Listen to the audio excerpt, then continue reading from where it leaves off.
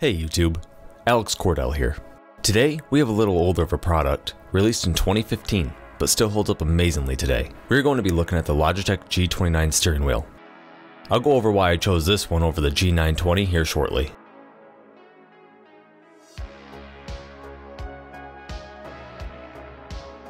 First, let's start with the unboxing. It's a pretty straightforward unboxing. Inside, you'll find the power adapter, the wheel itself,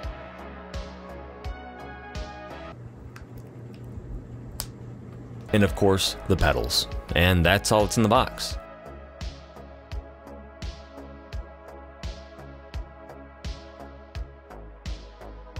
As of making this video, both the G29 and G920 are on sale for $100 off, bringing it to $299.99 on Logitech's website.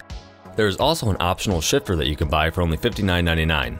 I haven't purchased it yet, but I have used one of my friends' setup, and it does feel nice and sturdy. The shifter is a 6-speed with a push-down reverse gear and is made of high-quality steel and leather. Now to the wheel specs. It is made with high-quality leather as well and has a hand-stitched wheel cover, and it really does feel great. It also has a 900-degree rotation and dual motor force feedback for true immersion. The pedals have a carpet grip system to prevent sliding, a non-linear brake, textured heel grips, and they do self-calibrate for a truer experience. Quick side note, the G29 is on sale as of making this video on Amazon for only $279.99 US. I'll leave a link in the description below. Now, the reason I chose the G29 over the G920 and why I think it's a tad bit better is actually for only two reasons. One, it has a built-in LED rev indicator, and two, it has a few more buttons than the G920 for more key mapping.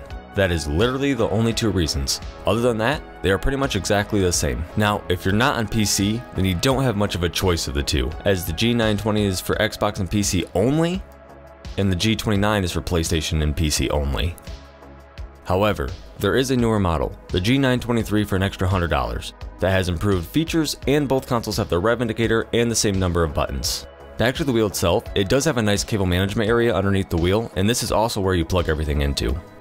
The mounting process is extremely easy and looks and holds really well. Very sturdy.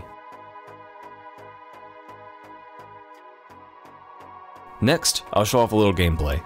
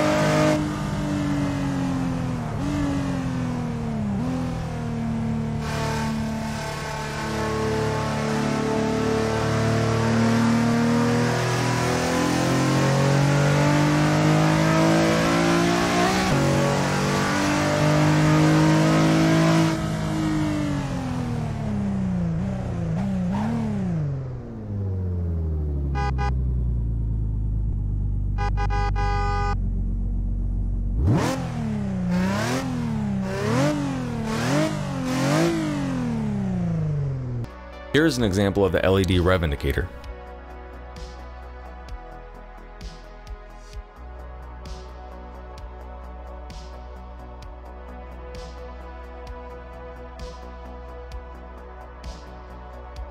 And here's what your wheel does when you spin out and crash.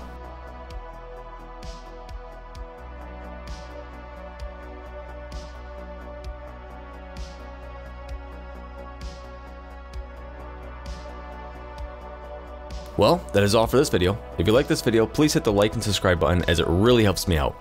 And I hope that this video helped you decide if the G29 is for you or not.